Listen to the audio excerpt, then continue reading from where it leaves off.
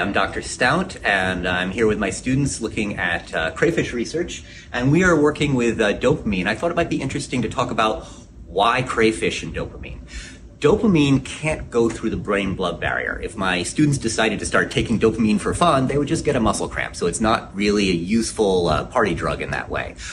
This is the same problem that everyone has had with rats. You give dopamine to a rat, doesn't do anything. So people give cocaine to rats, or nicotine to rats, or other stimulants that produce dopamine. And so all the dopamine work has been done using stimulants and rats.